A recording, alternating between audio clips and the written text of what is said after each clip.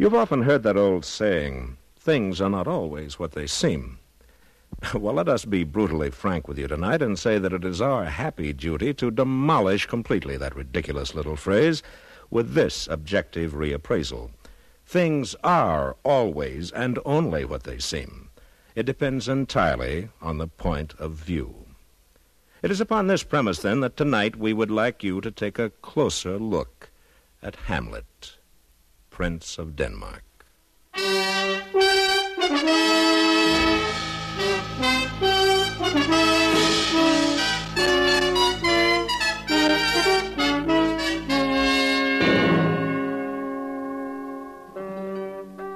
From Hollywood, CBS Radio presents the CBS Radio Workshop, dedicated to man's imagination, the theater of the mind.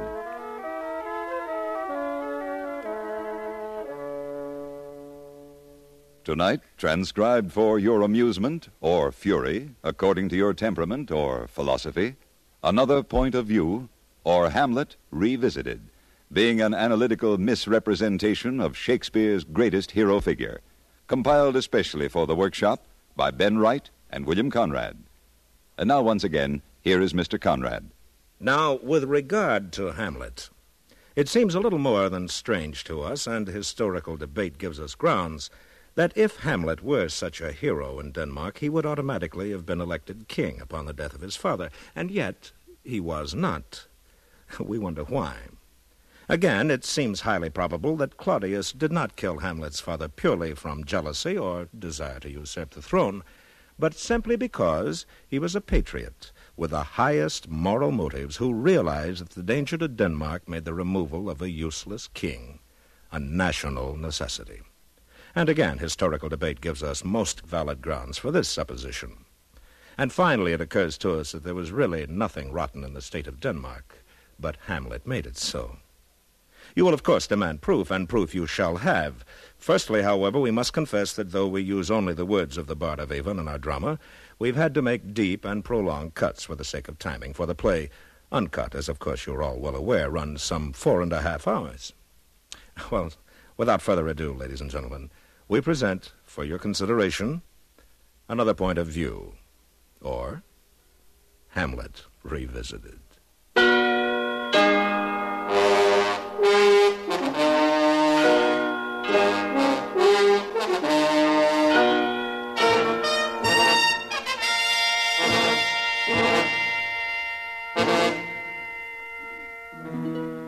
Our scene, Denmark, Elsinore Castle.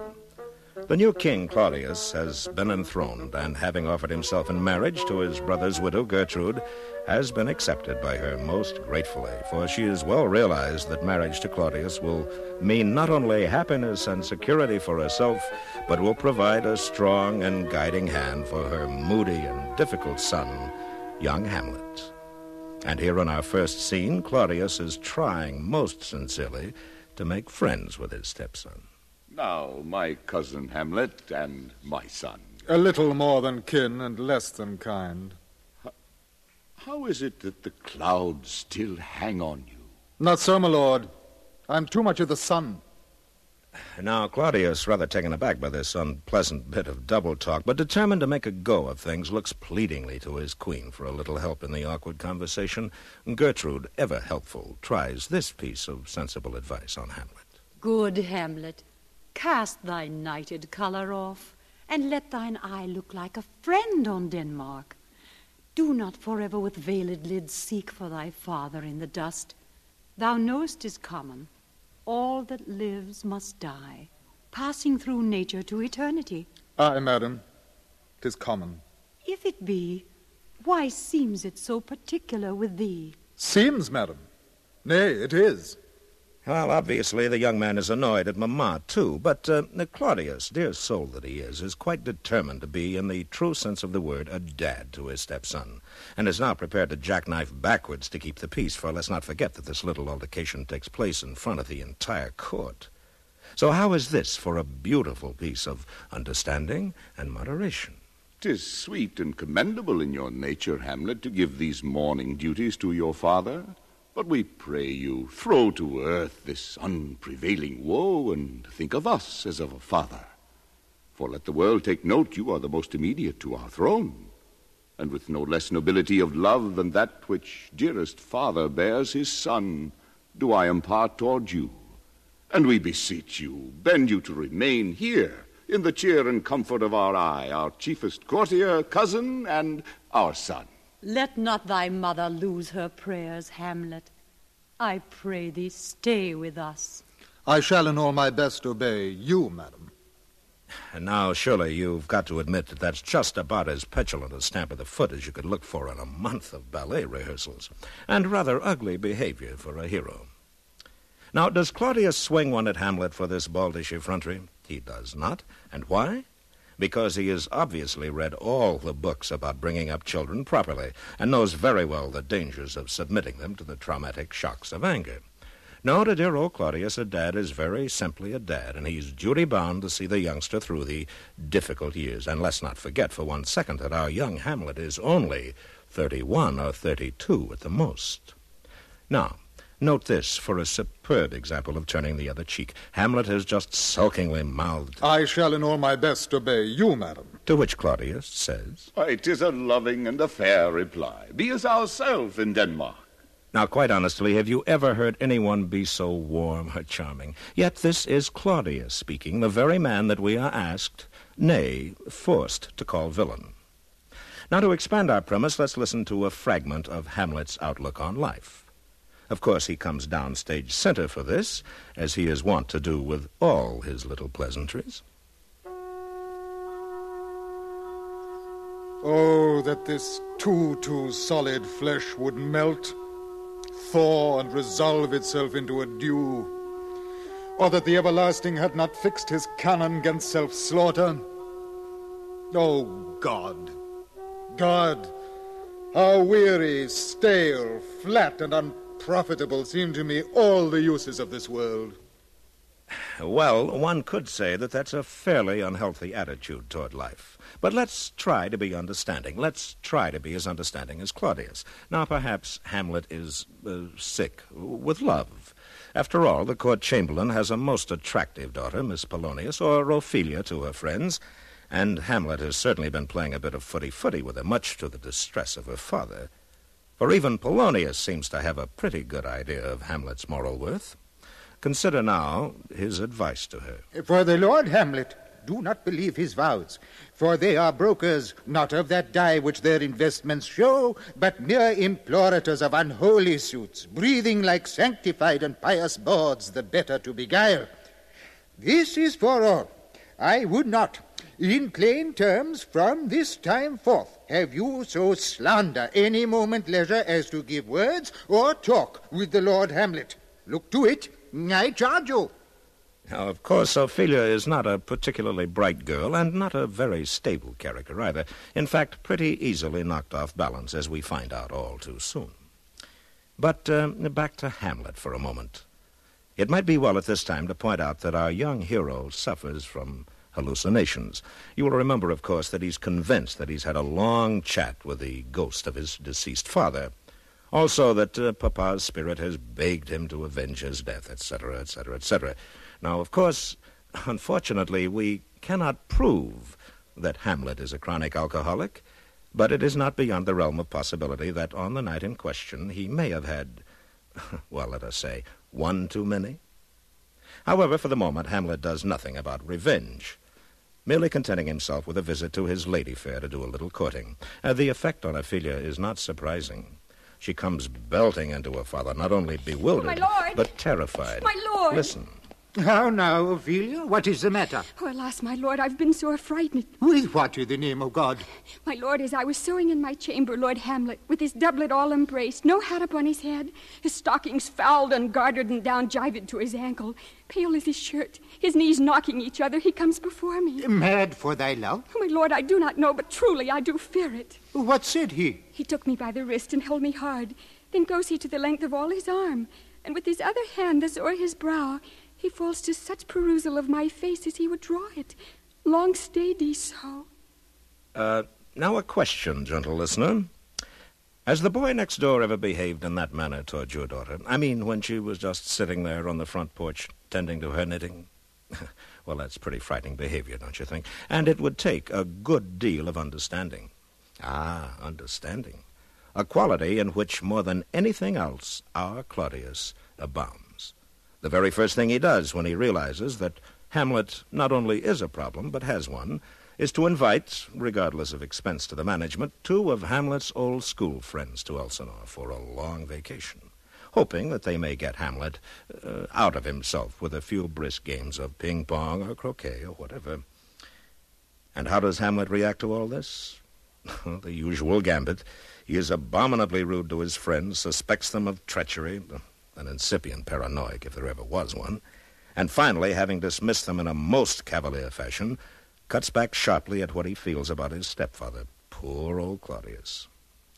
Well, this time we're only going to give you a snippet of the speech because, well, it's really rather frightening. Bloody, bawdy villain, remorseless, treacherous, lecherous, kindless villain!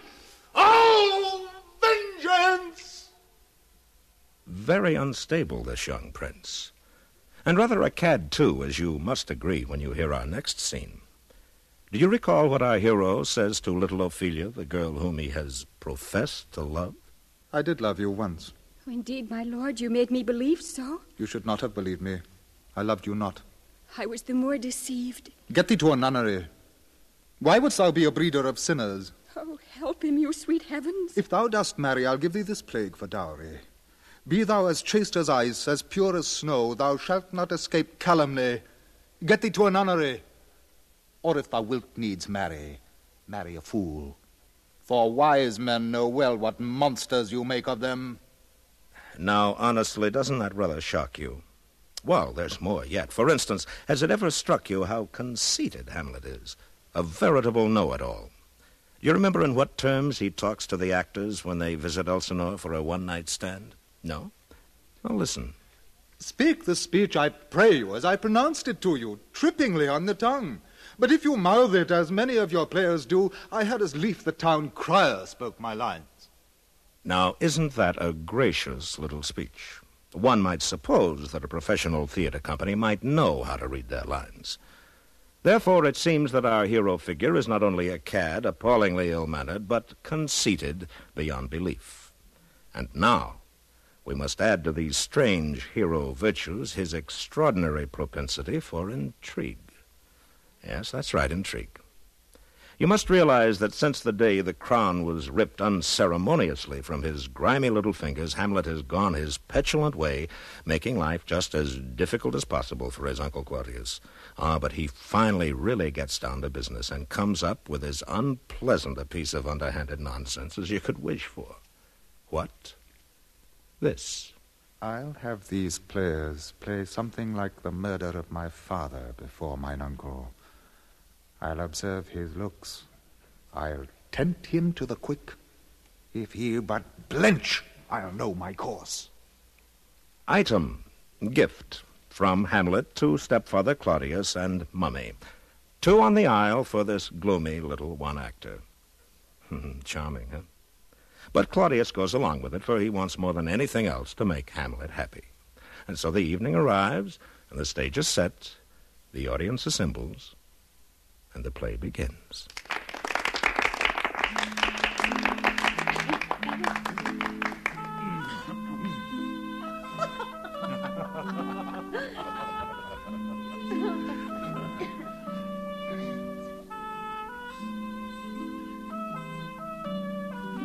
The drama proceeds, and as it draws toward the end, a quiet uneasiness falls over the audience. And now the death scene. It takes place in a garden. The player king lies down to take a nap. The onlookers have long since caught the parallel to their own king, and they wait expectantly, breathlessly, for the entrance of the serpent. But wait, there will be no serpent. In a moment, an entrance will be made by the king's brother. He will creep quietly to the king's side and pour a vial of poison into the king's ear. He's making his entrance now. Listen.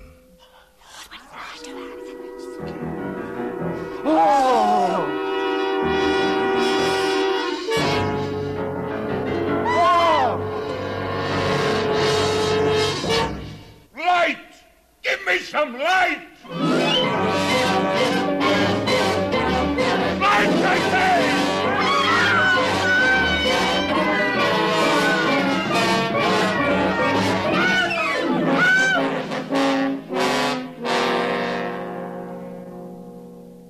Ah, poor old boy. It's no wonder he's upset. Who wants to be continually reminded of past unpleasantnesses of that sort? After all, it was a necessity of state, wasn't it? But Hamlet, well, our hero is feeling just dandy, thank you. Here he is now, after he has so successfully cleared the hall.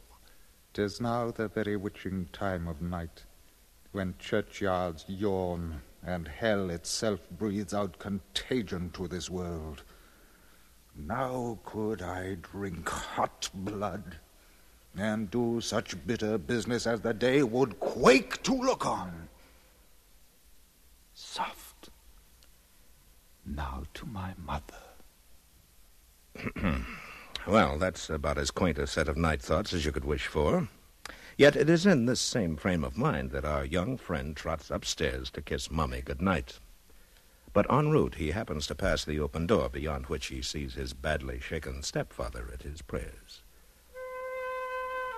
We are now permitted to hear another side of Hamlet's nature, which, frankly, makes our hair curl, and only heightens our compassion for poor old Claudius. Softly now, come in a bit closer. What then? That's it. What rests? Now. Try what repentance can. What can it not? Oh, wretched state.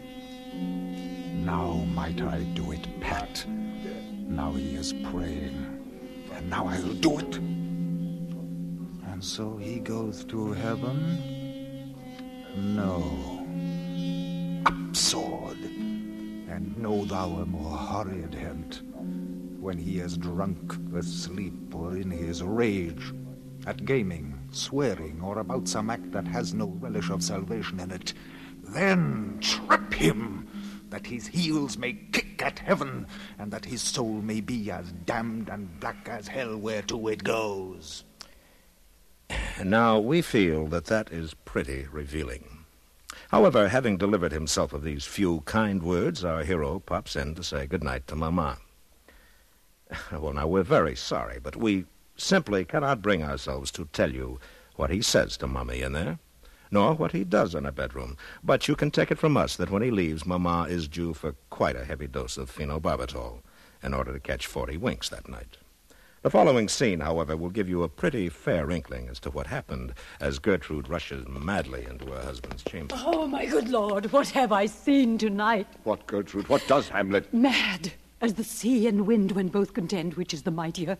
In his lawless fit, behind the arras, hearing something stir, he whips his rapier out and cries, "A rat, a rat!"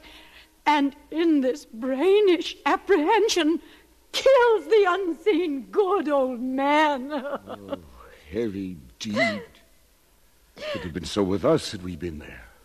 This liberty is full of threats for all. To you yourself, to us, to everyone. Alas, how shall this bloody deed be answered? Well, there you are. Do you have a penknife handy? Good. Notch one killing for Claudius, done for the common good. Call him villain. Now notch one murder for Hamlet, done solely because Polonius happens to have been eavesdropping in the Queen's bedchamber. However, call Hamlet hero. So far, so good. One apiece, even Stephen. But meanwhile, back in the throne room, Claudius, realizing that things are getting a little out of hand with his fractious boy, has made a decision. He subtly leads up to it.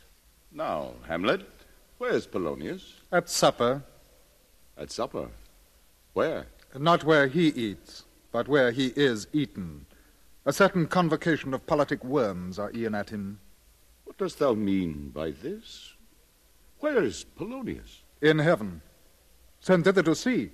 If your messenger find him not there, seek him in the other place yourself. But indeed, if you find him not within this month, you shall nose him as you go up the stairs into the lobby. Hamlet, this deed, for thine especial safety, which we do tender as we dearly grieve for that which thou hast done, must send thee hence with fiery quickness. Therefore prepare thyself. The bark is ready and the wind at help. The associates tend and everything is bent for England. For England? Aye, Hamlet. Good. Did you expect a touch of remorse from our hero, perhaps? Oh, no, not a bit of it. One word, that's all. Good. However, you haven't forgotten Ophelia, have you? Well, we should hope not. That's right, the rather dim but pretty young thing that Hamlet has cared for so gently. Ah, here she comes now. And sad to say, as nutty as a fruitcake. Well, with reason, though. After all, her lover has just made a pincushion of her poor old father. Well, there's nothing to be done about it, though. But there's rosemary. That's for remembrance. Pray, love, remember. And there's pansies. That's for thoughts. And there's fennel for you and columbines. There's rue for you and here's some for me. We may call it herb grace o' Sundays. And will he not come again? And will he not come again? No, no, he is dead. He never will come again. And there she goes out of doors down to the nearest stream and then plonk right into the middle of it to do a little boating on her back with flowers for company. Fatal, of course. She drowns. However, box score for murder. Claudius, villain, 1. Hamlet, hero, 2. Unless you want to quibble about Ophelia's death being accidental. We don't. We say murder. Notch 2 for Hamlet. But at least Claudius has finally gotten Hamlet out of the country with his 2 chums, Rosencrantz and Guildenstern. And that certainly must have been a relief. But it didn't last long, though. No. Back bounces happy Hamlet, having in the meantime contrived the death of both of his dear old school chums. And why? Oh, some delusion that they were going to have him killed in England. And in fact, he mentions as evidence a letter that he is supposed to have seen expressly ordering this, written by kindly old Claudius. Now, what can one think? After all, when a young man believes in ghosts and is quite convinced that he's had a long chat with one, a ghost, mark you, we feel that a pinch of salt is indicated. Now then, with our hero back home again and in fine fettle, here is the murder score for the second half. Claudius, 1, Hamlet, 4. And do you know what he does the first crack out of the box on his homecoming? He makes a circus out of his fiancée's funeral, and right in front of her brother Laertes, too, and the whole court. Well, here's Laertes now, quite understandably mourning his loss. Oh, treble woe, full 10 times treble on that cursed head, whose wicked deed thy most ingenious sense deprived thee of. Hold off the earth a while, till I've caught her once more in my arms. And then Hamlet, a little jealous of Laertes being downstage center and feeling that he should get in on the act, pops up with this. What is he whose grief bears such an emphasis? This is I, Hamlet the Dane. The devil take thy soul! Fuck them asunder! Why, I will fight with him upon this theme until my eyelids will no longer wag. Oh, my son, what theme? I loved Ophelia.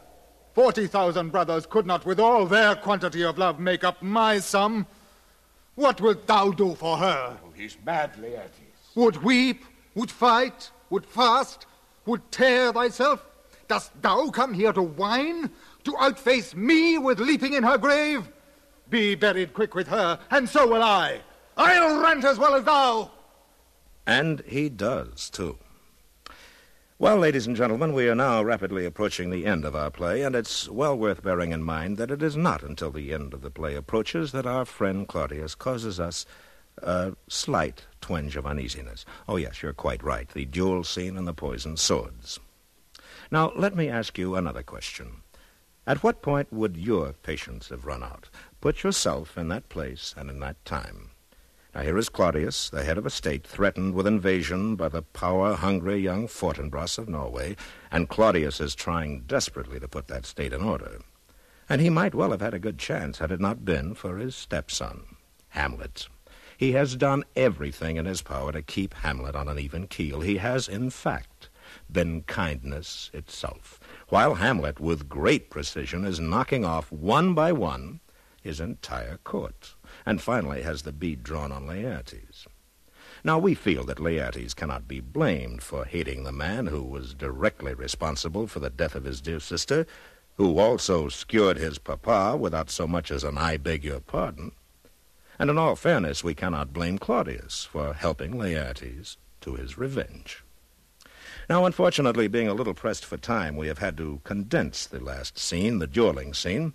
However, we feel that you are all familiar with the gory details, so we will just make the pertinent points. And they are as follows.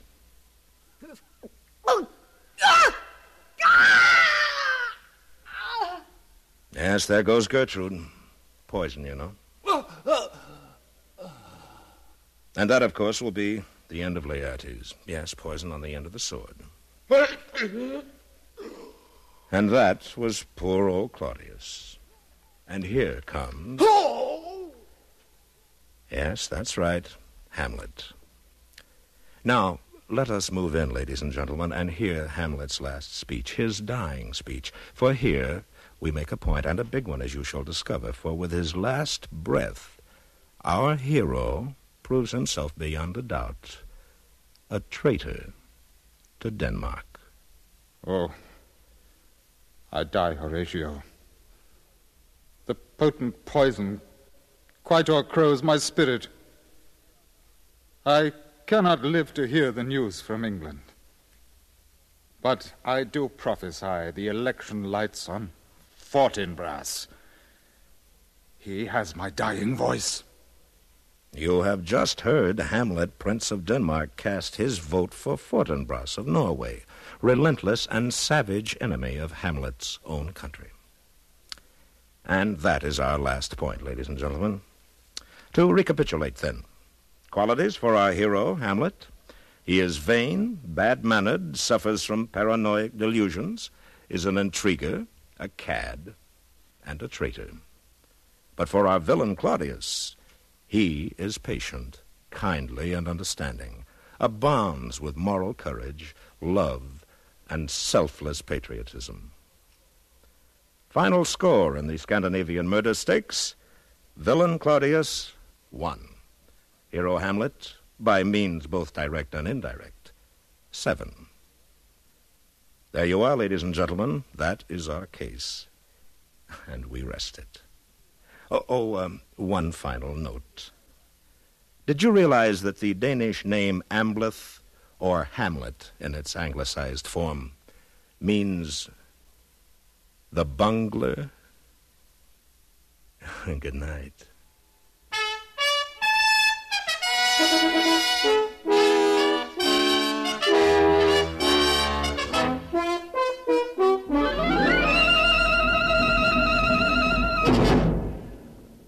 CBS Radio has presented the CBS Radio Workshop. Tonight, another point of view, or Hamlet Revisited. This scandalous misrepresentation was transcribed and produced by Anthony Ellis and written by Ben Wright and William Conrad. The felony was compounded by Mr. Conrad's direction. Those aiding and abetting with portrayals were Ben Wright, John McIntyre, Jeanette Nolan, Sammy Hill, and Fred Mackay. Music was composed and conducted by Jerry Goldsmith. This is Hugh Douglas.